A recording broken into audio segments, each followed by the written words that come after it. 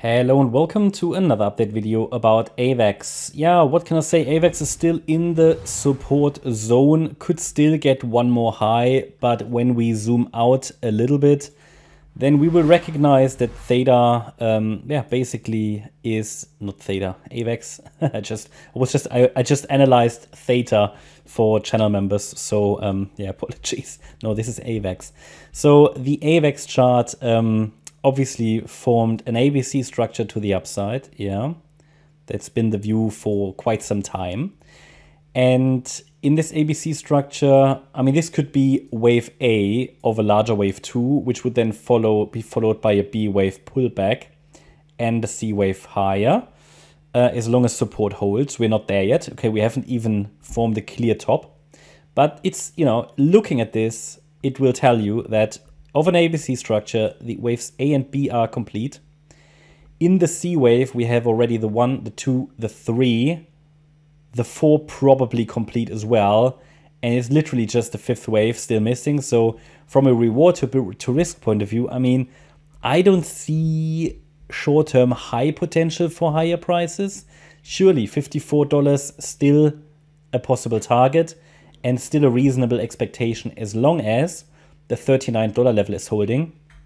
Below that level, I've got one more support at $29, but below that level, I assume that wave B here is in the making. So the highest probability element of this rally is over.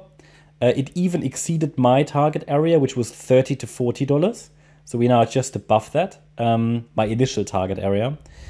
Now, I think, we could still stretch to 54, but it's obviously, again, it's done most of it. If we measure from down here, the price basically rallied like to the top here, like 450%.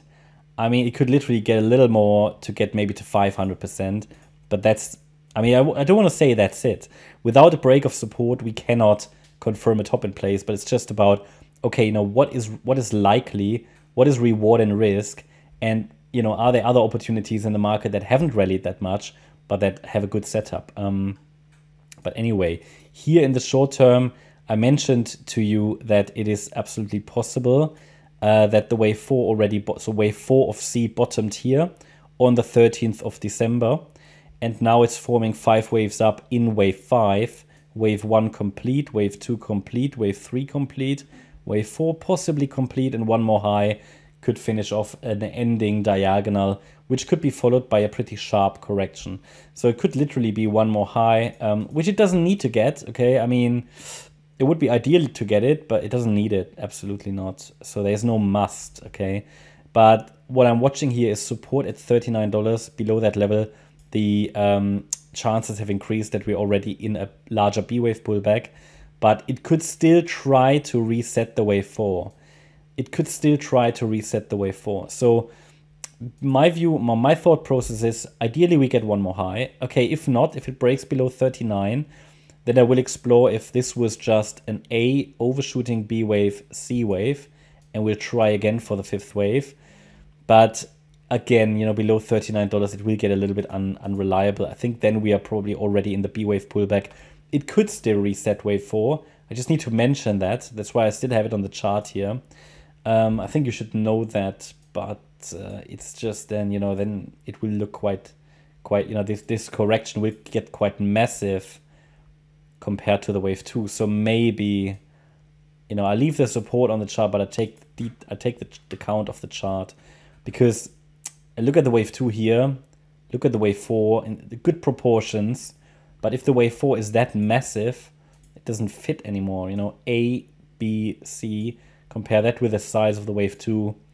Yeah, it doesn't really look right. So I think it's either now get that one more high or we're coming down in the B wave.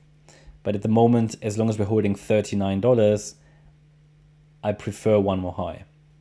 It's now in the support zone, but hasn't shown me enough price movements and action to confirm that we're already in that 5th wave to the upside. So we need to remain patient. Not much more to add, I think.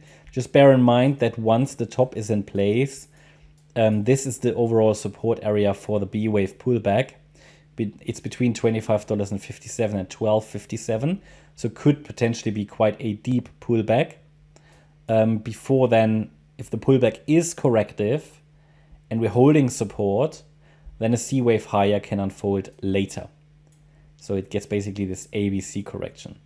It is technically possible that the wave 2 is already in, then we would head to new bear market lows from here.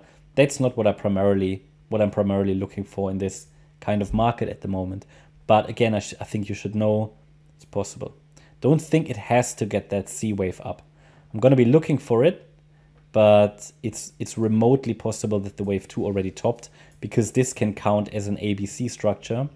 So it's technically already sufficient to complete this wave 2. It also went high enough in the resistance area to be all of wave 2. But again, it's not what I'm primarily watching for. That's my update about AVAX. Hope you liked the update. If you did, please hit the like button, leave a comment and subscribe. And if you really like the content, then please check out the channel membership. Also, make sure that you follow us on Instagram and Twitter for additional content. Thanks a lot for watching. Bye-bye.